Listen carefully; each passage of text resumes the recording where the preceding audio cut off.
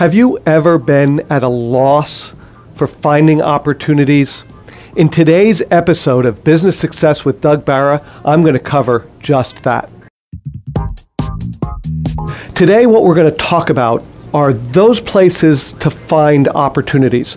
And there's a couple of things that I want to cover. So first off, there's the kinds of opportunities. Then I want to talk about like the places to look. And finally, how would you actually evaluate those different opportunities? So let's start with kinds of opportunities. So there are basically, the way I see it, three kinds of opportunities. The first kind of opportunity are those opportunities for expansion, for growing, for taking your business to the next level, for taking your team to the next level. It's all about expanding what's possible for you or your business. Now, the next kind is savings. So savings is looking more at how do I save something, all right? So it's an opportunity to either save money, to save time, to save space, and that's, I don't want you to think about it as contraction, but it's a little bit more like contraction as opposed to expansion, all right? And then the final way is efficiency. So opportunities for increasing efficiency, because we can grow our business profits by increasing our efficiency without having to grow our revenues, all right? So there's a lot of places that we can look for each one of these. And when we're looking at where can we look, where can we find these different opportunities, the first place I always recommend looking is to your team. These are the people who are there. They're on the front lines with you, helping you to grow your business, to make your business work. So these are the people that you want to talk to. You want to have brainstorming sessions with. You really want to bring them together so that you can find out more about what they see is possible.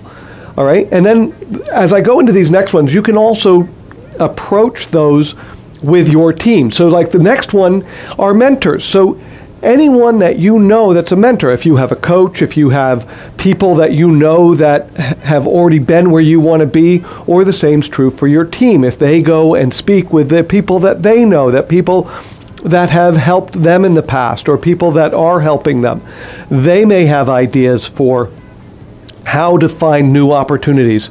And looking at your own experiences. So what's going on for you, or what has gone on for you? What have you seen work? What have you seen doesn't work? Where have you had issues? Where have you had things that bugged you? These are all opportunities for places to look for how could we either expand, grow, create savings, or increase efficiency. And then the final one is really looking at the environment. And when I say environment, I'm talking everything around you, right? Because when we're really present to the environment, we're present to all of the things that are going on around us, then we start to see those opportunities that are out there, that are there for us to use to then either, as I said, either for the expansion, for the savings, for the efficiency, and looking at the environment and what's going on around you.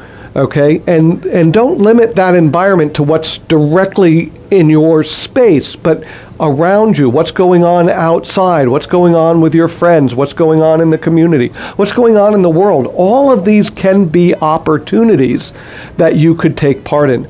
And then when it comes time, once we've come up with opportunities, and hopefully you've done a lot of this, you've come up with a lot of opportunities, because quite frankly, don't stop at the first one. Make sure that you have a lot of opportunities so then you can then evaluate the opportunities to figure out what ones are the best for you, or what one is the best for you.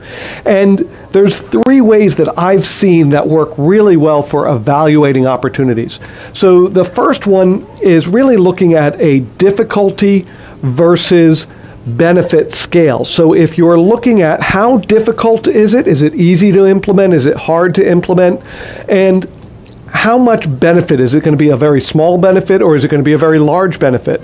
So when you've done that, that gives you an opportunity to see what are those opportunities that would be easy to implement and are going to give you a great benefit, or they might be harder to implement, but they're still going to give you great benefit.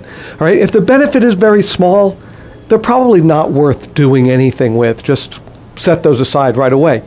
All right. You can also use, which is a very popular way, pros and cons. So looking at what are all the pros of this opportunity and what are all the cons of this opportunity, and then weighing them to see which one really is the stronger, right? Are there more cons to it, or are there more pros to it?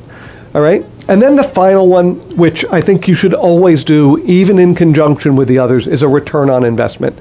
What is going to be your return on investment? And a lot of times you might not know that up front, but you can estimate it. And you want to be looking for what's the best return that you can get on your investment for any opportunity that you want. You don't want to jump in and have to invest gobs and gobs of money to only get a very little bit of money back out, or effort, right? And return isn't always in monetary. Sometimes return is in the effort that it took. All right? So there you go.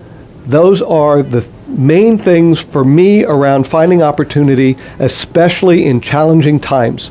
So thanks for joining me for this week's episode. Next week, we're going to dive deeper into what some of our clients have actually done to create opportunities or to expand on opportunities. And remember to visit secretstosuccessinbusiness.com. That's secretstosuccessinbusiness.com to download our new value-packed ebook. And if you got value from today's session, please like, subscribe, or follow me.